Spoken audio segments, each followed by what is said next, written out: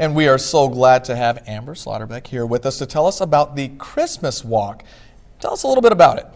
So it's December 6th, which is this Saturday. It's 4 to 9 p.m. It's set out in our Fowler Park Pioneer Village, which we have authentic 19th century cabins out there. Very cool. And we will have the path will be lit with some candlelit lanterns, and you can walk through and visit all of the cabins, and there will be folks inside telling you about what they're doing, pioneer skills. That's awesome. That's really cool. So this is at Fowler Park, and the date here I see is December the 6th, which is just right around the corner, 4 to 9 p.m. What about the cost?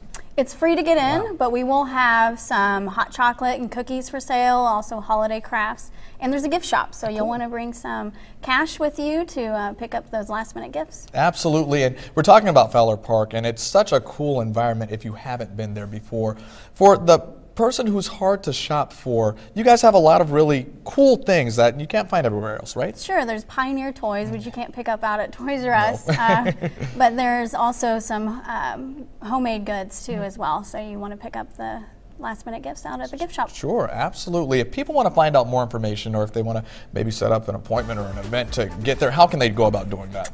You'll want to call our office. It's 812-462-3392. That's the best way to reach us. Sure, and I also see a website here, BeagleCounty.in.gov, and that's just the Parks Department's website, yes, correct? You can go on the county website. We also have Facebook and Twitter, of course. Okay, so again, this sounds like a fantastic event. We're talking about cookies, hot drinks, and carriage rides, music.